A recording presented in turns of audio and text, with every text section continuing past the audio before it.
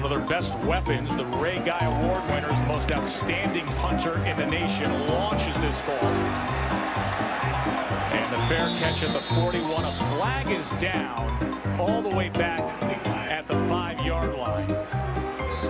And we'll see if perhaps we get a running into the kicker call there. It was 4th and 10. Roughing the kicker. Defense.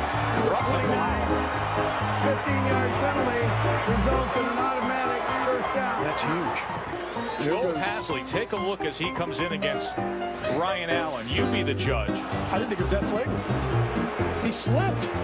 Oh, you got to be kidding. He slipped. That's got to be running in. That can't be roughing.